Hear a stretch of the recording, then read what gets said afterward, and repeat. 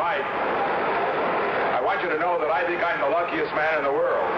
And I say this not only because I have the honor to be President of the United States, but particularly because I have the privilege of speaking for so many and welcoming you back to Earth. As a result of what you've done, the world's never been closer together before.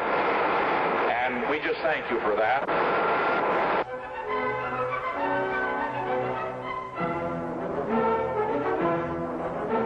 In reaching out for the moon, man had touched his destiny. But to attain that destiny, we must take firm hold of that which we now only touch, then reach again. For these men, the first, were only the first.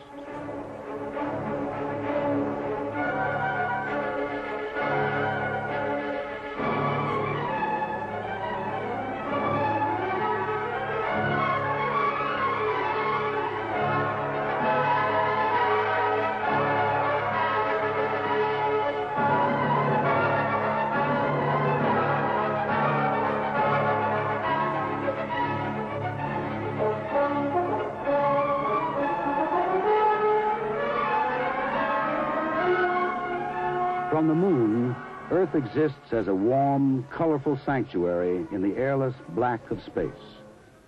But in our planetary system, Earth is the anomaly, the strange environment. And now it is time for man to break free of his provincial planet, to expand physically and mentally into the future, into the universe, into reality. And this was the beginning.